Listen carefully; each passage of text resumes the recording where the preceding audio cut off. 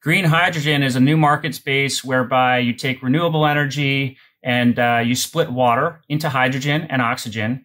But in that hydrogen stream that you're trying to utilize, typically you'll have some remnant oxygen as well as quite a bit of water. We have the catalysts and adsorbents that help to purify this hydrogen stream.